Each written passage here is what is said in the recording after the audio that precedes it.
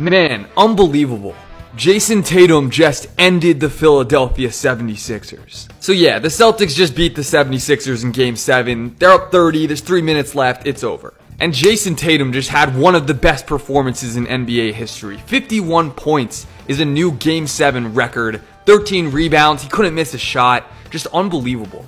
And it's funny, like the Celtics were my pick in this game because even though the series was tied 3-3, through 6 games, the Celtics were up 38 points in point differential, which in my opinion is the best way to determine how good a team is. I'm usually not an overreactions guy, but this was one of the most disappointing playoff performances I've ever seen from a star. Like, he looked out of shape. He looked disinterested. He wasn't hustling. All he wanted to do was take jump shots on offense. Like, Embiid treated this game like it was a random February back-to-back against the Orlando Magic. Oh, and one last thing. Don't be surprised if James Harden's a Houston Rocket next year.